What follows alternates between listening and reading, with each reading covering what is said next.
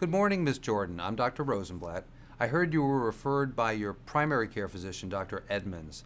Tell me what's been going on. Well, I seem to go to the bathroom all the time, all day long, and if I don't get to the bathroom in time, I might have an accident. How long has this been going on for? It seems like it's been pretty bad for the past few months, but I've actually been noticing it getting worse over the past few years. So how often are you going to the bathroom? I don't really know, but it seems like I must be going at least every hour or every other hour during the day, and a few times I leak. So I would imagine this is interfering with your activities. Oh, it is. I'm 72 years old, but very active. I exercise at the gym several times a week, and I like to spend time with my grandchildren, but it's getting to the point where I'm afraid not to be near a bathroom. Do you wear pads? Yes. How many do you wear in a day? I must wear 3 or 4 pads a day, sometimes more, and they're not cheap. No, I know. It's awful, but I just don't have a choice. Well, I think I can help you with this problem. The leakage may not stop completely, but we should be able to reduce the number of times that you leak each day.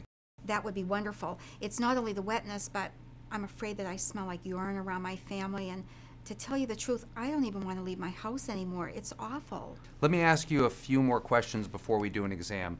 You already told me about the urgency and the frequency of your trips to the bathroom to urinate, and that you will leak urine if you don't get to the bathroom on time. I see on your questionnaire you also mentioned that you were getting up 2 to 3 times at night to go to the bathroom.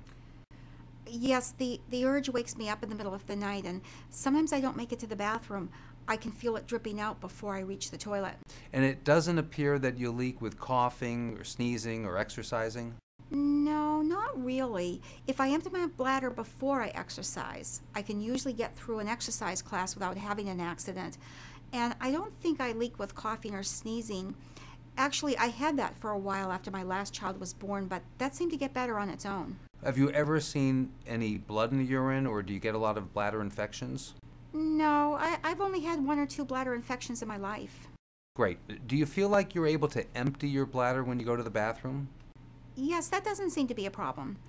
According to the bladder ultrasound the medical assistant did when she first brought you into the room, it looks like you have very little urine left over in the bladder.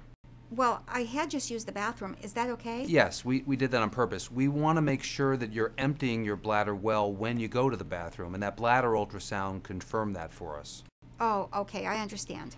Do you have any sensation of pelvic pressure or bulging in the vaginal area? No, why? What would that mean? Some women with this condition, which we call overactive bladder, also have prolapse of the pelvic organs like the bladder or the uterus. You mean like a drop bladder? Yes, exactly. My sister had a hysterectomy for that, but I haven't felt anything like that. Good, that's fine. So are you a coffee or a tea drinker? Well, I like to have a few cups of coffee in the morning and maybe a tea in the afternoon or evening. Is that regular coffee? Yes, I really need that caffeine boost to get me started. You're not going to take away my morning coffee, are you, doctor? Well, we'll need to discuss that. Some women are sensitive to the caffeine, which is a diuretic, which means it makes your kidneys make more urine. I have noticed that I do go to the bathroom more often after I drink coffee. I also go to the toilet a lot after I take my fluid pill for my high blood pressure. And when do you take that fluid pill? Usually I take it in the evening around dinner time. That might be contributing to how often you're getting up to go to the bathroom at night. So should I take that fluid pill earlier? I think that would be a good idea, so I'll speak with your primary care physician and make sure she's okay with that change.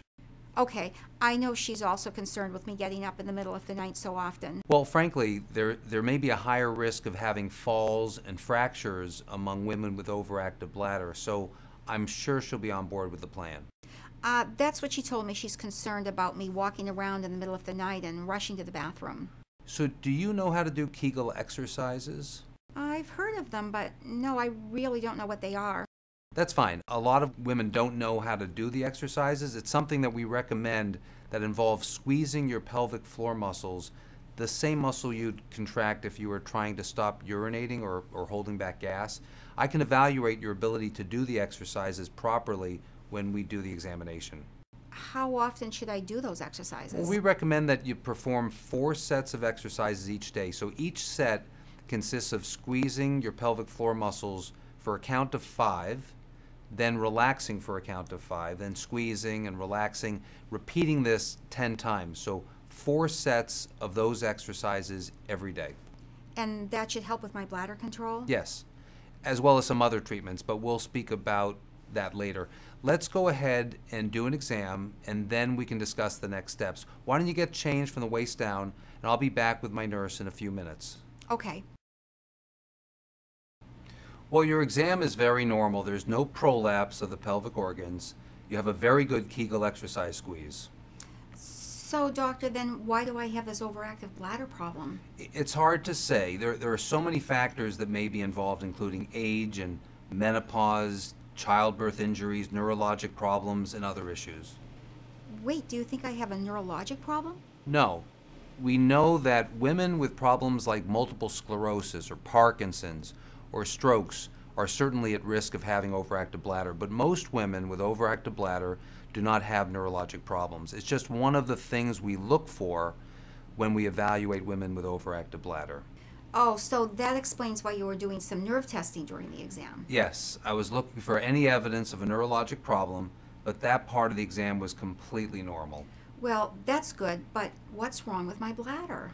Well, the bladder normally contracts or squeezes when you go to the bathroom. After all, the bladder is a muscle, and muscles are supposed to contract. But it seems that for whatever reason, your bladder is contracting when it's not supposed to, and that's giving you symptoms of urgency and urgent continence. So what else can be done about it? I see a lot of the commercials on TV for medications for overactive bladder.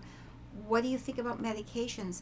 I'm already taking so many pills. Well, we can start with what we call behavioral changes, which include the Kegel exercises that we discussed earlier, and reduction of caffeine, which we also discussed. All right, I'd be willing to try and cut down on my caffeine intake if it'll help with the problem. Great. I'd also like you to fill out this bladder diary. Bladder diary? Yes, for a 24-hour period, I'd like you to keep track of your voids, writing down the times that you urinate and how much comes out. So how do I do that? Well, I'm going to give you a collection device that you put under the toilet seat. It has markings so you can measure how much you urinate. After you write it down in the diary, just dump the urine in the toilet. I'd also like you to keep track of how much and what you are drinking during that period, and also write down if you and when you experience a leak. Okay. You can mail the diary back to me when you complete it. So why do you want me to do this diary?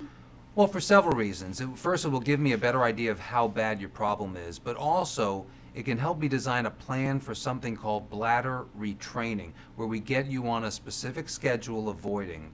And finally, it may help us with managing your fluids better so you don't get up as often in the middle of the night. There's a lot to think about here. Yes, there is. So I've summarized what we've spoken about on this page. Oh, okay, that's good. So just to review, here's what we've discussed in terms of management of the overactive bladder so far. Kegel exercises, reduction of caffeine, complete the voiding diary and send it to my office, and then discussing changing the time that you take your fluid pill. Got it. Let's make a follow-up appointment in 4 to 6 weeks to see how you're doing, and we can review your voiding diary at that time. Okay, that sounds like a plan. Thank you so much. Oh, my pleasure.